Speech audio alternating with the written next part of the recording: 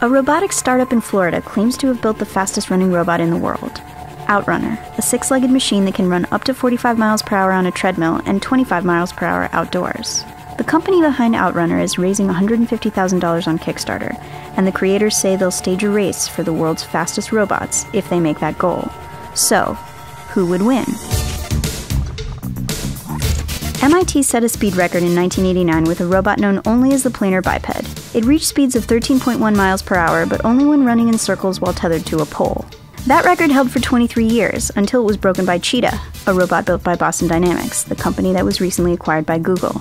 Cheetah can hit 28.3 miles per hour on a treadmill, faster than Olympic runner Usain Bolt. It needs a power tether, however. The unleashed version of the Cheetah, called Wildcat, can only run up to 16 miles per hour.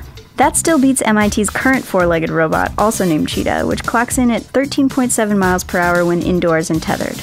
Elsewhere in quadrupeds, the Italian Institute of Technology is working on the Hi-Q, a versatile animal-like robot that can squat, rear up, and jump. It's not that fast, though. It only runs up to 4.4 miles per hour.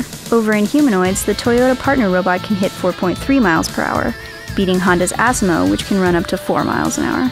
Meanwhile, there are experiments with robots that run on, quote, WEGs, wheel legs or wing legs that imitate bipedal running with spokes, and some of those can reach up to 6 miles per hour.